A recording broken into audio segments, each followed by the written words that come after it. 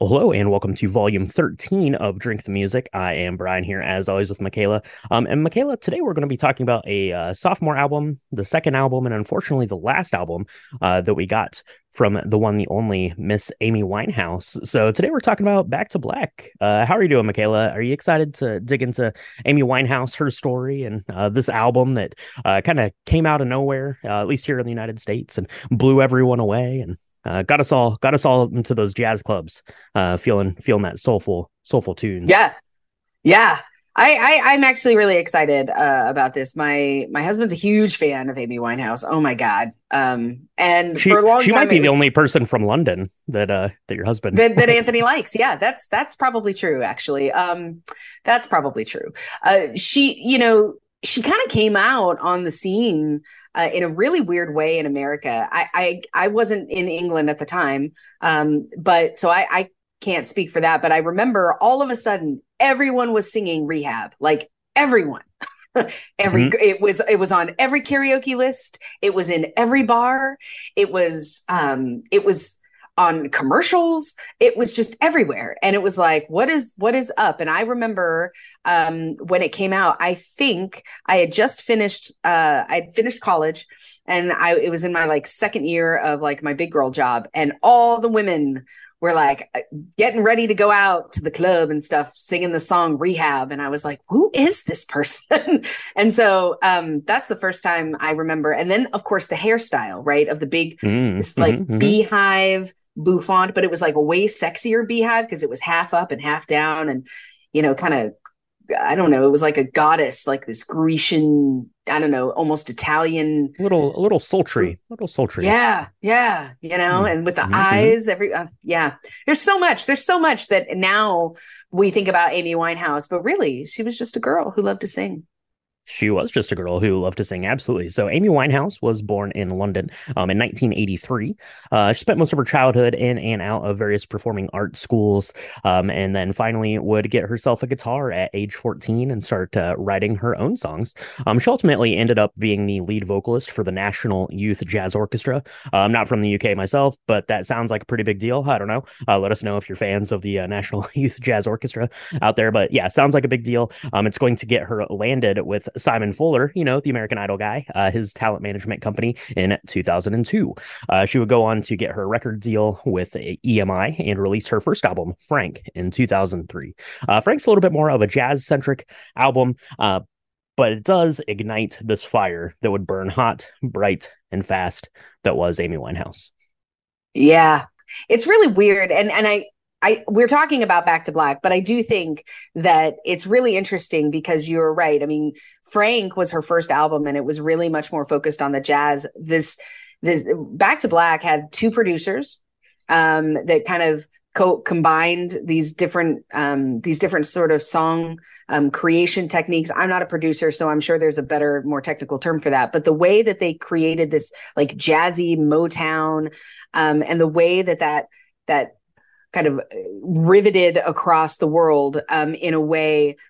All of a sudden, she was at every festival. She was singing songs with Mick Jagger at Isle of Wight. She was, she just completely kind of steamrolled everybody's hearts and ears. And it was, again, it's such a shame that we're not going to get any more of her music because truly a talent. And when you think about maybe the darkness in which she was feeling and the dark spaces she was in and the struggles that she had, it's amazing that it's so incredible that she was able to shine so bright and reach so high. If we had just been able as a world to kind of help her through that, there's no telling what would have been. So it's a very bittersweet album, Back to Black, to listen to now. I feel like I don't know what your thoughts are on that, Brian, but Yeah, for sure. And yeah, it definitely takes on a whole new meaning, following her death in 2011. For sure, and that's one of these things about these musicians who fly high and into the sun. And we're going to talk about that when we get into the album. But first, Michaela, we're going to need to mix up a cocktail. This is apparently one of Amy's favorites. So let's go ahead and take a quick break, and we'll be right back to mix up this week's drink. so Brian, You found this drink because you went looking for what Amy Winehouse liked to drink. And I am amazed. When you told me the ingredients to this, I Hmm. was really hesitant. Hesitant is not the right word. Disgusted is probably more of the word because it's got banana Fair. liqueur in it, which I know you love. Delicious. You love Delicious. banana. You think I banana is do. amazing. You add Yes. that to Bailey's Irish Cream. I'm sold. I'm in. Okay. Then you Okay. add Yep. vodka. All right. I'm okay. Then you add Southern Comfort, and I'm done. This sounds totally nasty, but after putting it together, I'm surprised to say that this was actually all right. It was actually all right. That's right. Yeah. So this cocktail is called the Rickstasy. It comes, the recipe here comes from cocktail.uk.com. And apparently this was a cocktail that Amy Winehouse liked to have at her local pub, the Hawley Arms in Camden. There, so she would go in and get these all the time. And there's a really good article I found from Vice that talks about the Hawley Arms Camden pub, and kind of likens it almost to like an old French like poetry den kind of thing, because all of these up and coming rock and roll stars were hanging out there and spending time there, and collaborating and talking together. So that article is pretty interesting. So I'll go ahead and put a link to that down in the show notes for sure. But let's get this cocktail mixed up, and then we're going to talk a little bit about it. So basically into a glass with some ice. This is a pub. Nothing too fancy here. So put in 1.5 ounces of vodka, half ounce of Bailey's, half ounce of banana liqueur, and a half ounce of Southern Comfort. Give that a stir and sip away, and you're good to go. Now, wanted to talk a little bit about Southern Comfort here, Michaela. That's a ingredient that people are kind of familiar with, but maybe not sure exactly what it is. Do you have much experience with good old SoCo from New Orleans way? So I do. I'm embarrassed to say I thought it was a whiskey for the longest time. People would be like, "Oh, I love Southern Comfort," and I'd be like, "Yeah, I that's mean, a it is whiskey." kind of. It is Kind of, kind right? of. It kind of. Yeah. I mean, it's a dark liqueur. Or sorry, it's a dark liquor. It's not. I wouldn't say it's a liqueur. But I remember it sounds so good, like Southern Comfort. It sounds like being wrapped in a warm blanket. Um, I have to say, Yep. it's not quite how it tastes.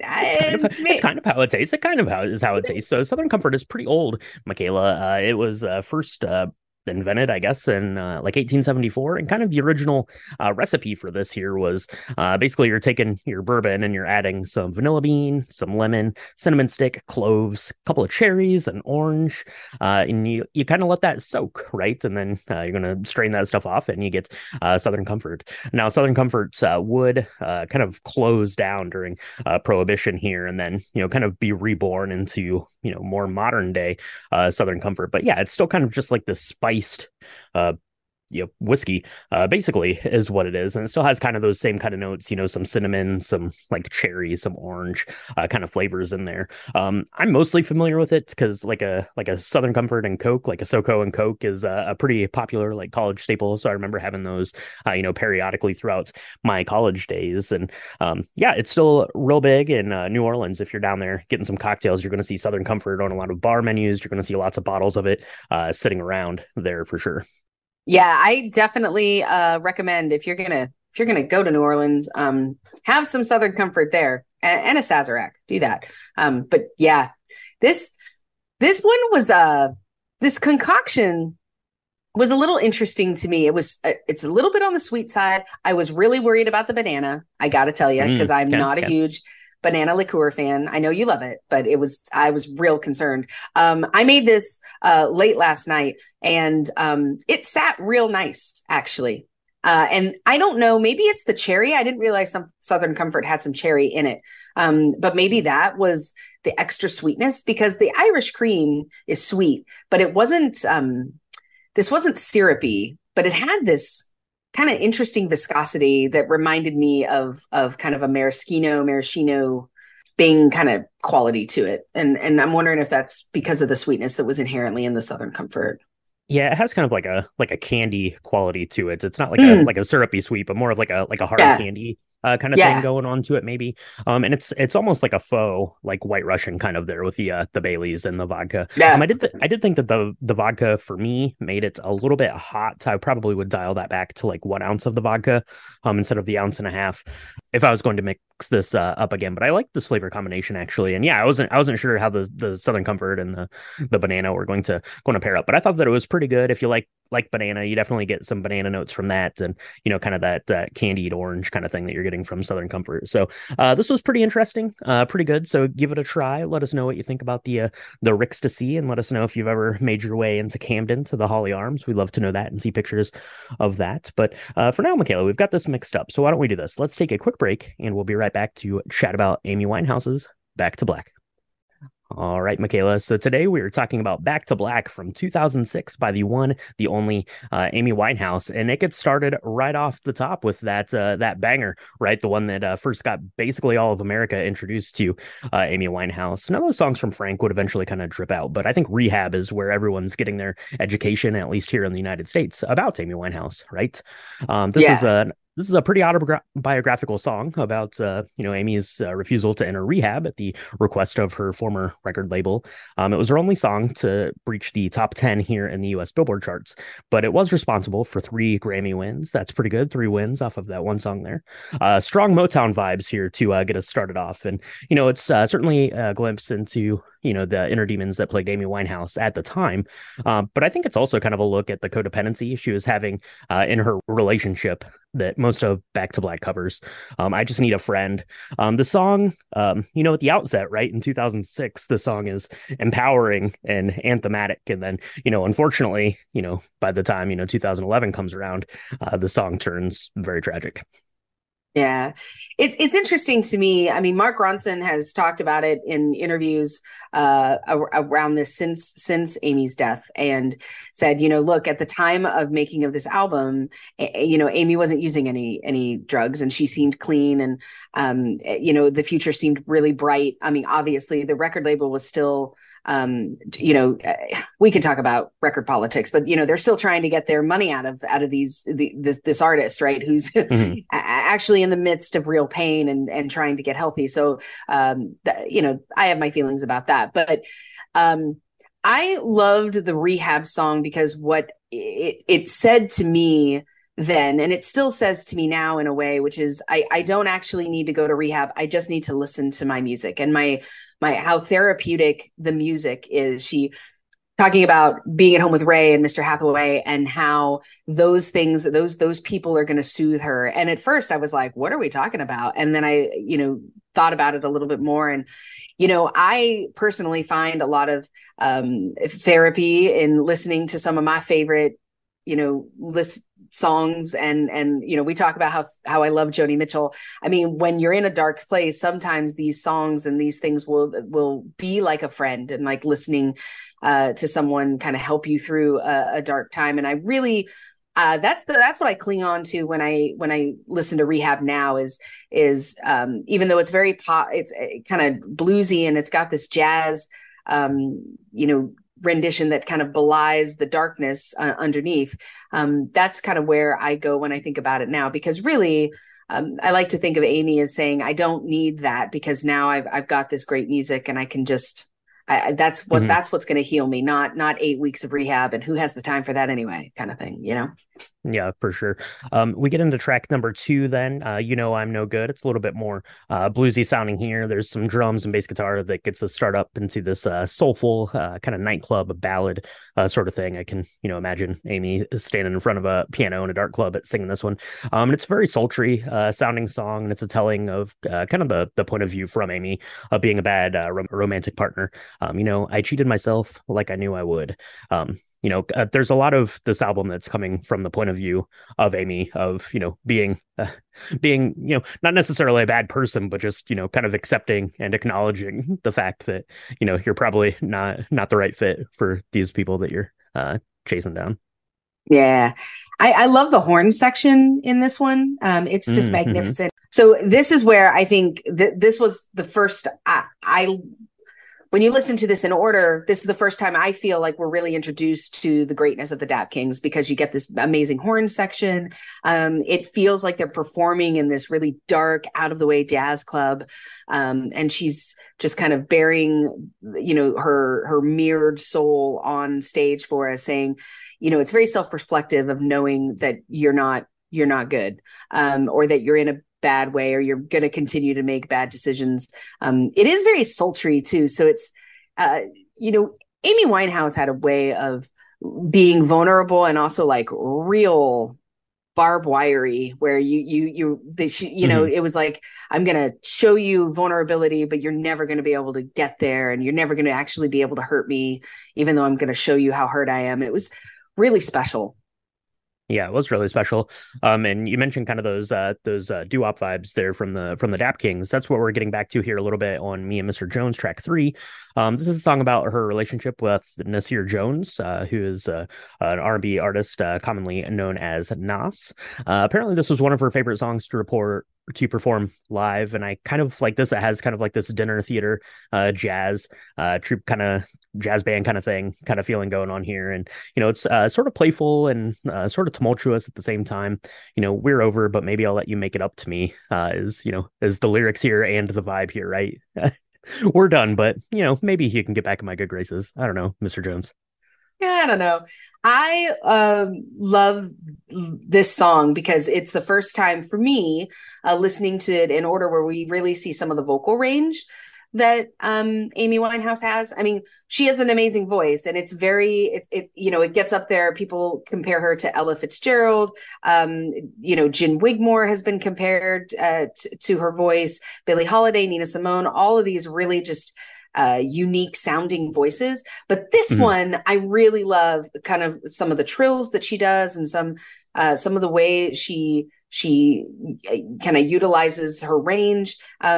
And apparently, this was one of her favorite songs that she would like to do live. And I get why, listening to it, because it's pretty impressive.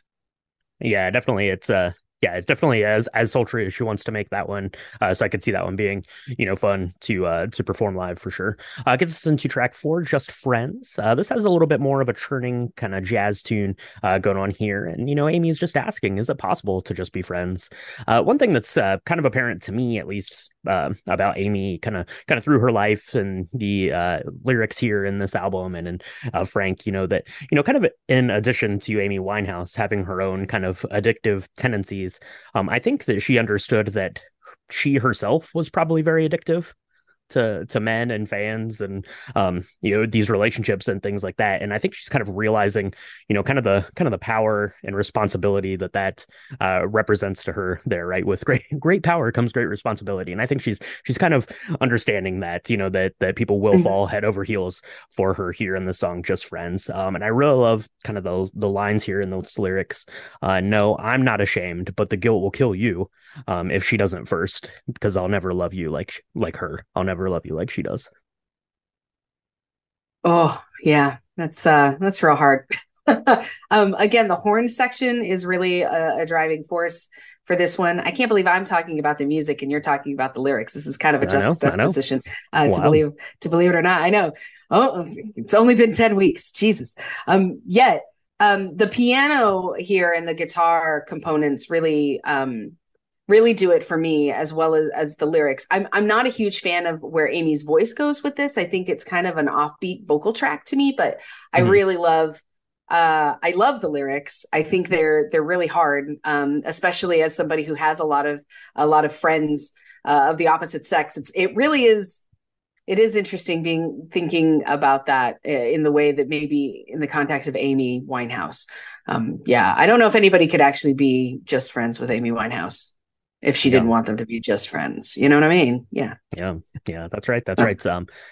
Yeah, exactly. And that's kind of examining that. And then track number five is the big one here, off the album in terms of, I guess, notoriety, maybe in songwriting and lasting legacy. But that is track number five, Back to Black. This is the 79th best song of all time, according to Rolling Stone. And this song leaves Amy Winehouse going black after her relationship with her boyfriend ends that she's talking about here. This what's his name?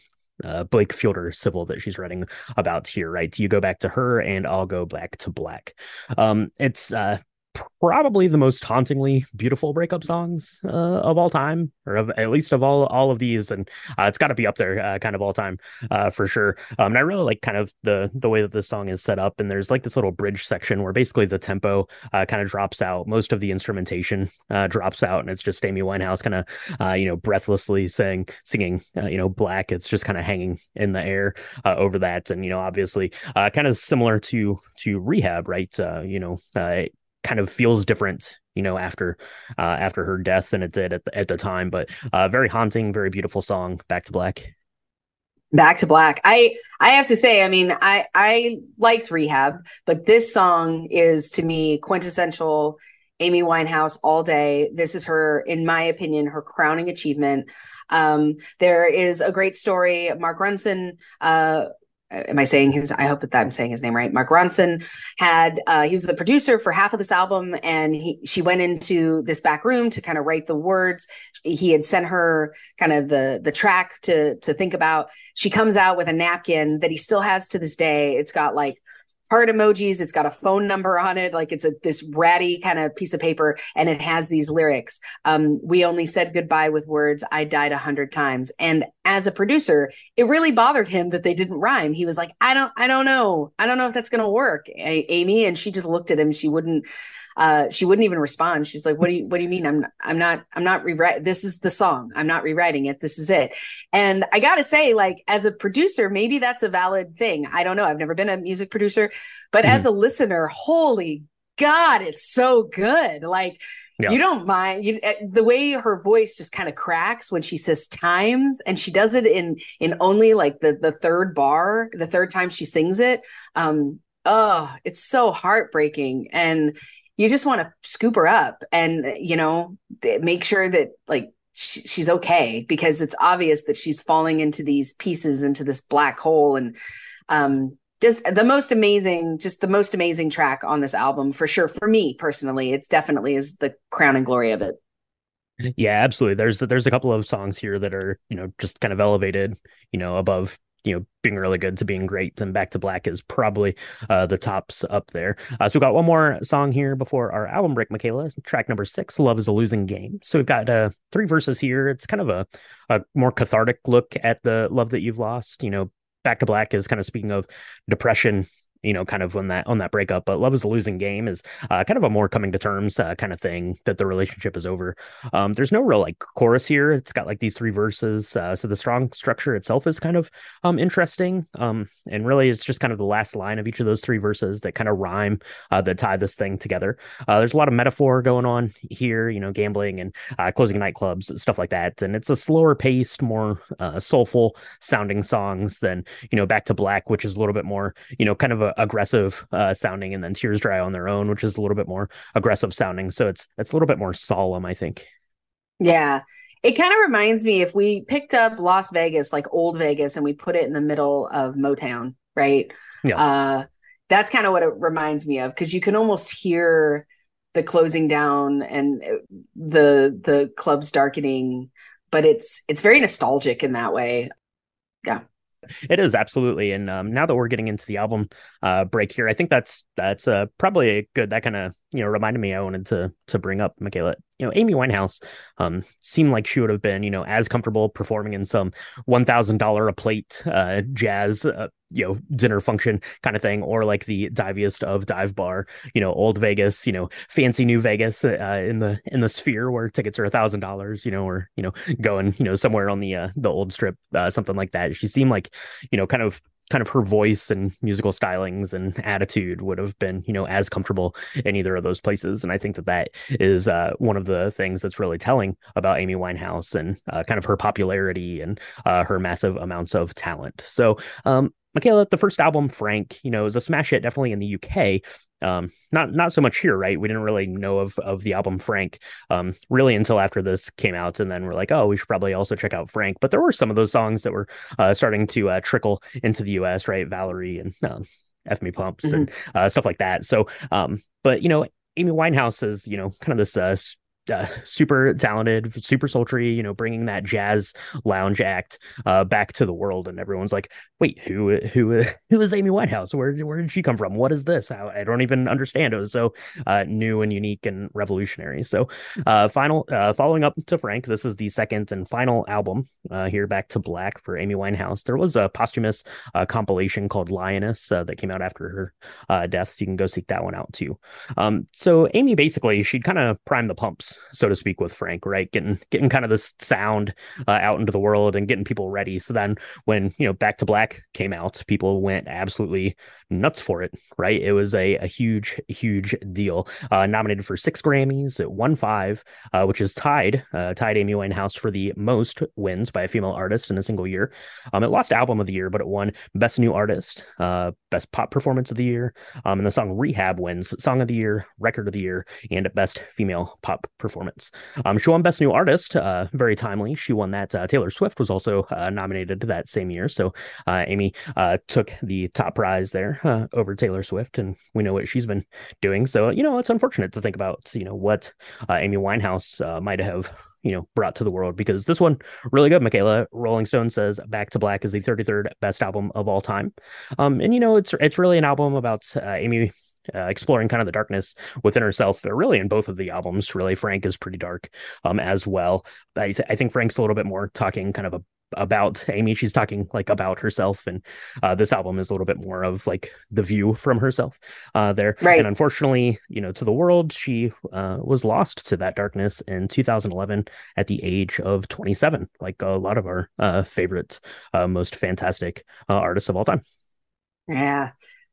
Really tough. I think it's interesting because people give Amy Winehouse now. I mean, I remember maybe it wasn't too long after her death, but people would kind of make jokes about some of the songs that she wrote.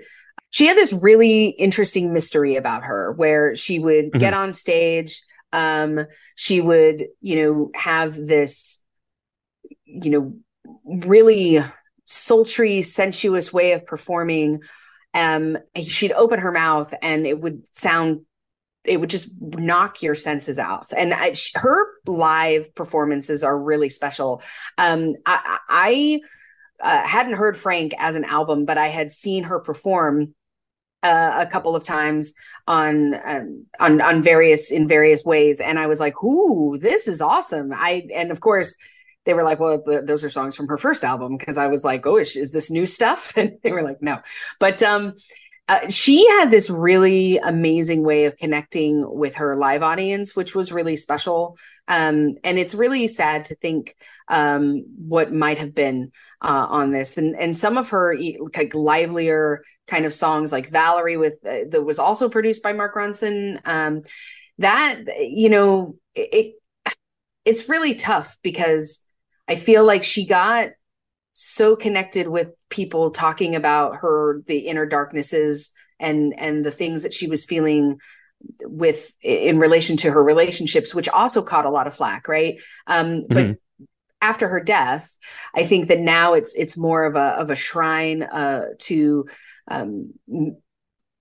her kind of mental mindset and the way in which you can get through some of that darkness, which I think leads really nicely to the second half of the album, because this first half is really just this deeper and darker depth of despair, I feel like.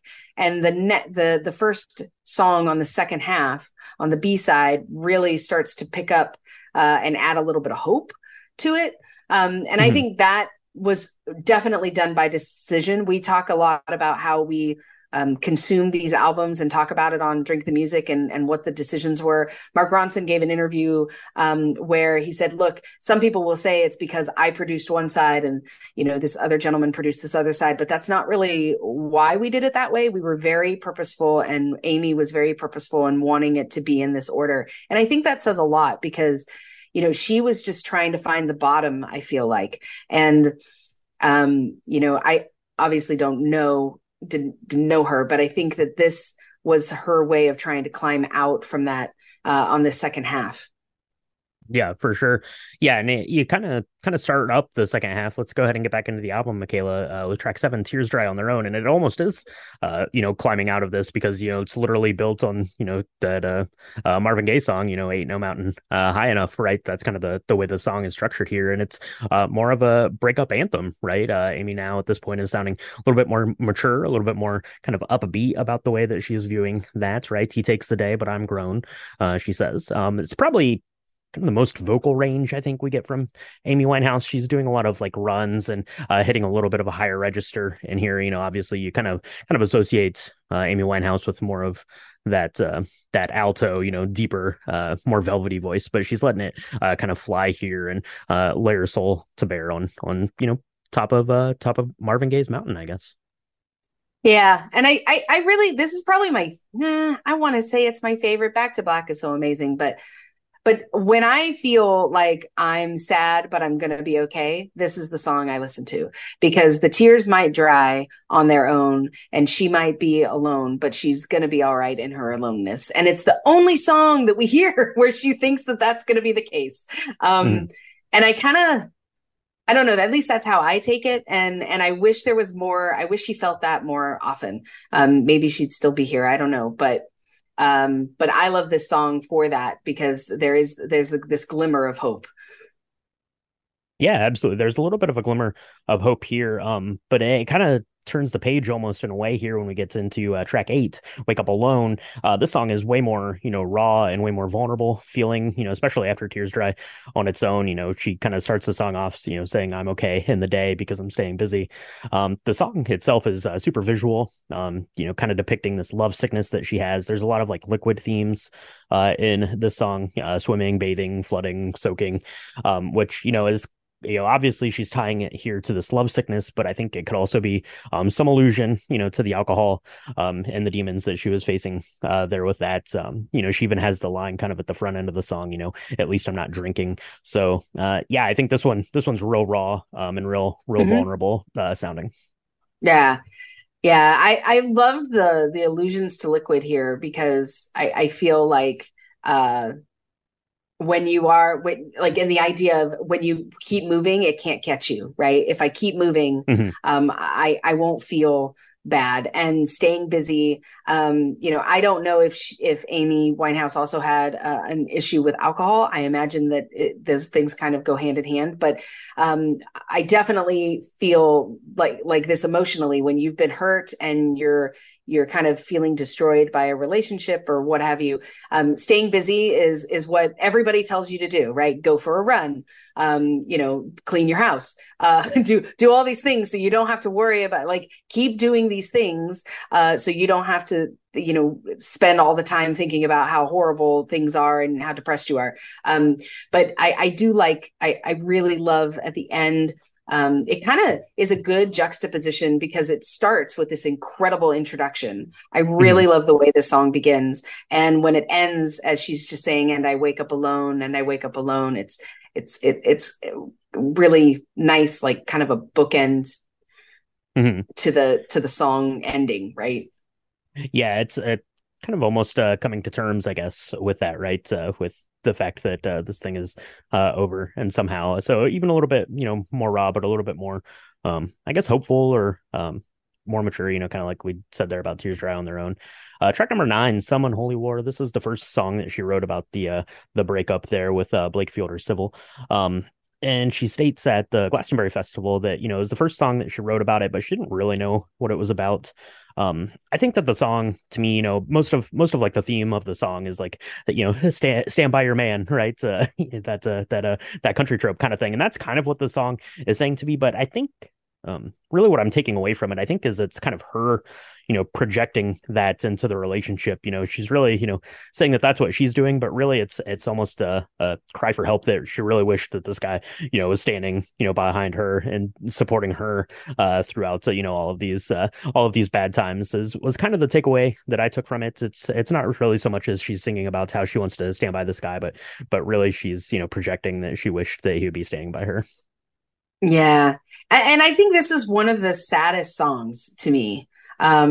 Because at first she paints it out to be just that, where, you know, he's like, what is an unholy war anyway? What does that actually mean?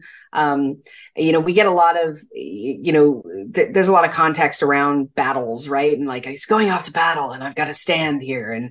Yeah. And really it's like, you know, he's not actually going off to battle. He's going off to be with another person. Like, what Right. Yeah. honey, come on. You don't need no man. Like, it's, I don't know. I love the way this song was constructed.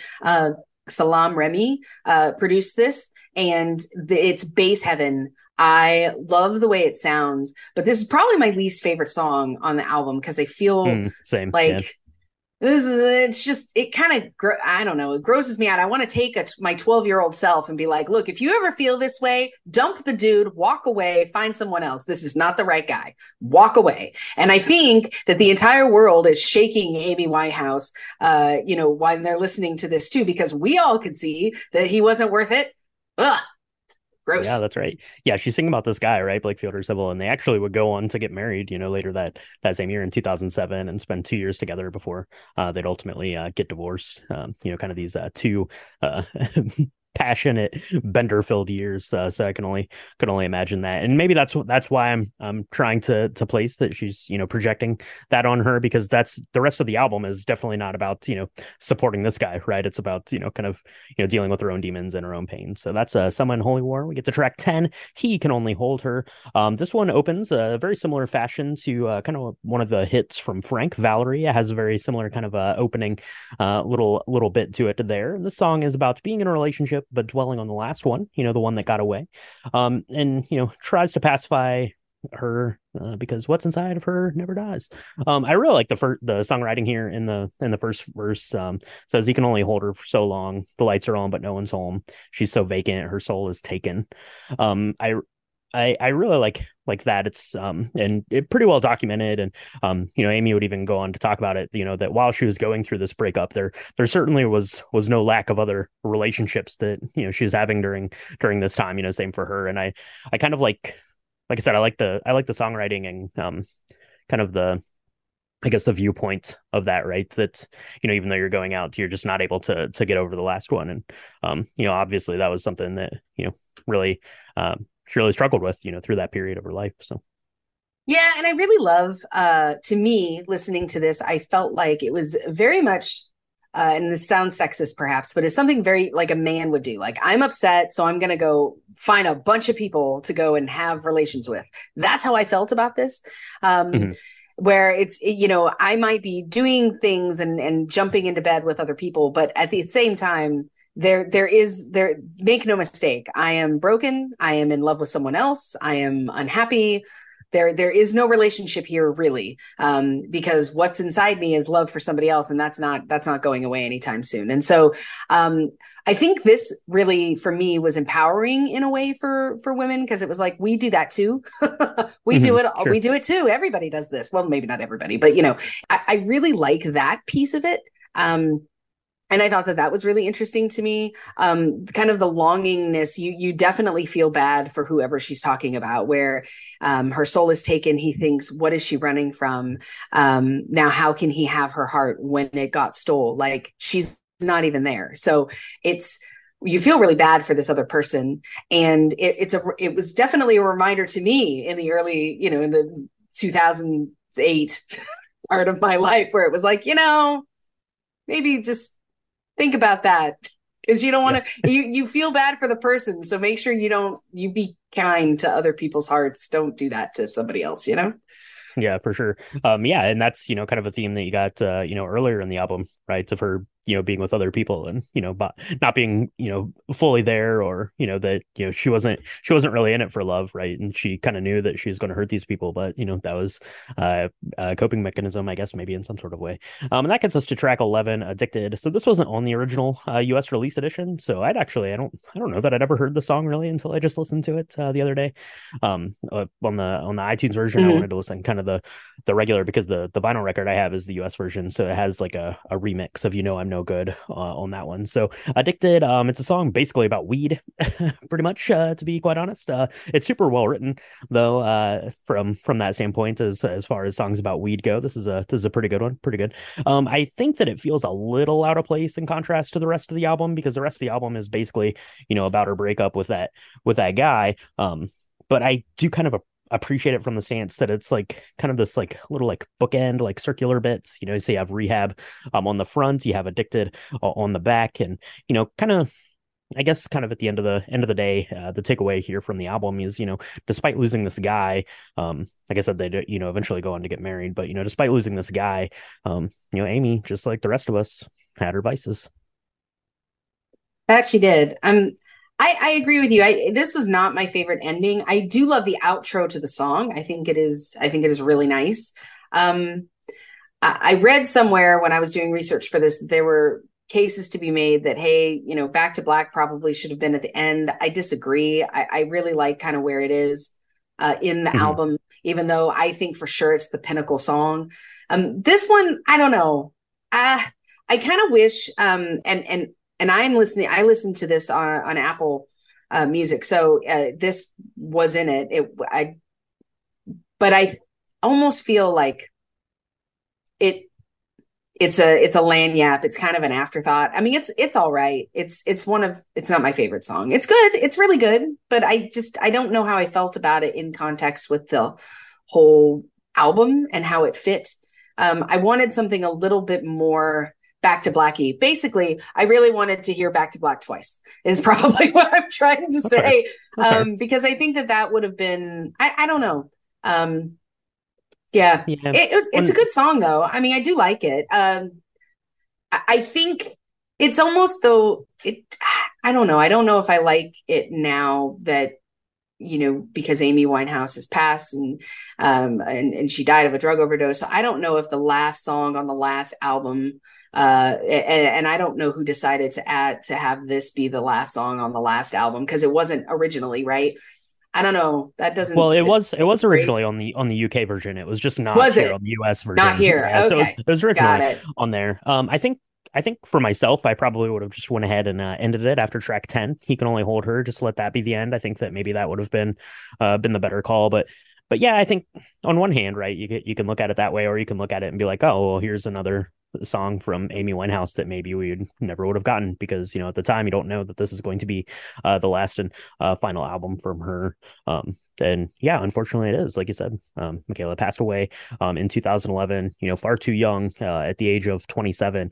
And there's a lot of articles you can read kind of about the quote unquote 27 club, as people like to call it, and it speaks Kurt Cobain and Jimi Hendrix and Brian Jones, Janis Joplin, Jim Morrison, Amy Winehouse, in that group now too. But I think why these artists and musicians resonate so much and so deeply with people. You think of Janis Joplin, you think of Kurt Cobain, you think of Jim Morrison, kind of in that way, is they're so like vulnerable and raw. They allow people to sort of, it's kind of like a safe space then for people to play with those kind of inner demons that they have within themselves, and they can project a lot of that onto that, and that's a tremendous burden for these artists to bear. And unfortunately, that burden just gets to be too much, in the case of these musicians here. So I wanted to kind of mention that there. But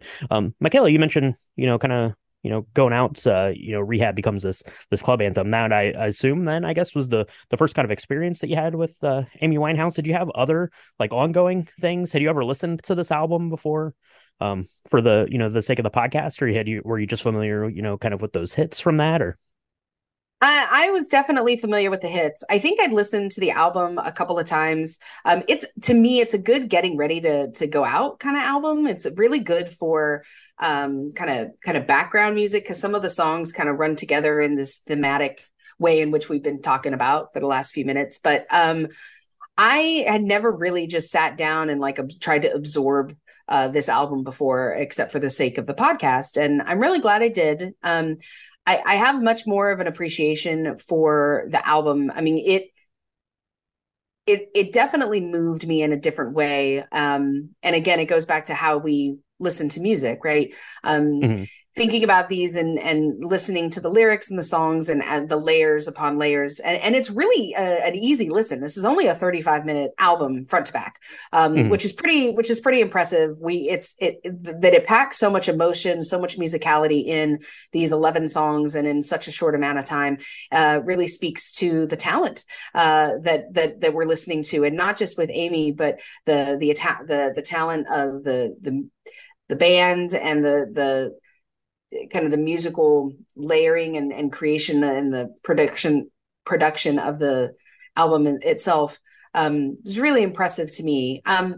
I remember very distinctly hearing Rehab and being like, oh my God, it's everywhere. Wasn't a huge fan of it. Thought it was okay. I thought, I'm a Dare kid. So I was like, I don't know. It's a song about drugs. I don't know. I remember being shook when I heard Back to Black on the radio. I was driving back from lunch. I was driving to my office and the song came on and I pulled into the parking garage and cried. I do remember that very distinctly. And I was like, oh my God, who is this, Amy Winehouse? And so then, of course, I became a little obsessed. And, this was this is in the early 2000s. So you couldn't just go and like download all of her stuff. Trying to find it and hear it again on the radio, that I won't forget that. And so thank you, Amy, for doing that. That was awesome. We miss you. We wish you were still here. That's right. Yeah. Yeah. Thank you, Amy. We do wish you were still here, but we do have these two albums from her to kind of celebrate and explore these themes with her. And yeah, that's one of the things. Not going to belabor the point too much, but that's kind of one of the things. About listening to an album as opposed to just the song, because it gives it a lot more depth of meaning, right? So you can listen to Rehab and it's kind of this club hit, right? It's about like you said, Michaela, you were a Dare kid, not into drugs, so this is really kind of missing the mark. But then when you listen to it, it folds into the next song and it starts to give some more depth to the song Rehab, and kind of what those lyrics are trying to say, and how these songs kind of piggyback off of each other. And really it's just a beautiful exploration of that darker aspect of the mind of Amy Winehouse there, and unfortunately lost too soon to the world. So that is it. That is Amy Winehouse's 2006 Back to Black. It's fantastic album. It's like Michaela said, it's short, so definitely go give it a listen. And while you're doing it, pay honor to Amy Winehouse and try yourself the Rickstasy cocktail. It was a good one. It was interesting. It was neat to do a little bit of a deep dive and kind of see what made Amy Winehouse tick here in terms of looking up these cocktails in this pub that she would frequent throughout her life. So try that out. Let us know what you think about Amy Winehouse, and let us know. I don't know. Let us know what your experience was with Amy Winehouse. If you ever caught her in concert, or listen to these albums. If you like Frank, which one you like better? Let us know all that stuff. You can do that on our social medias. It's at Drink the Movies on Instagram and X and Threads and Blue Sky and Facebook.com/Drink the Movies. You can go to our Patreon.com/Drink the Movies. That's where we have polls up to vote for our next album. We get extra bonus cocktails. We just talked about Taylor Swift Eras Tour movie last week, so go check that out. It's Patreon.com/Drink the Movies, and go to our website, www.drinkthemovies.com. That's where we have episode recaps, pictures of our cocktails, the recipes, all the movies and music we've ever covered. We've got Drink the Video Game stuff on there. We've got all the stuff. So go check out the website and make sure you get subscribed to the podcast. Michaela, where can they do that? You can find us on Apple Podcasts, Spotify. We're on iHeartRadio. We're on Good Pods. Pretty much, if you're listening to us right now, we're on that. We're on your rectangle somewhere, I promise. And but that's anywhere where Spotify podcasts are distributed and supported. We appreciate that. If you're liking what you're hearing, and I'm really hoping that you are, please press the subscribe button. We do 2 drops a week. We have our lobby bar, which is always lots of fun. And then our deep dives of either movies or music. Right now, we're focused on music due to the SAG-AFTRA strike. So I'm really enjoying that. We love our fans. We love our listeners. If you join us on our Discord, we can talk about all things cocktails and music and all sorts of fun stuff. Liking us, putting a 5-star review, telling your friends about us, sharing our stuff on social media. It really helps us build the community and get all of the music, movie stuff out there. And we are so grateful. Absolutely, absolutely. So that's going to wrap it up here for Amy Winehouse's Back to Black. And in light of the episode here, want to make mention if you're having any troubles, make sure you seek out some help. We'll put some resources in the show notes and link also to the Amy Winehouse Foundation, which does a lot of really good work for young women. So check those out. Thank you so much for joining us, and we'll talk to you next time on Drink Drink the the Music. music. She had the most amazing voice. She had a pretty amazing voice. Rest in peace, Amy.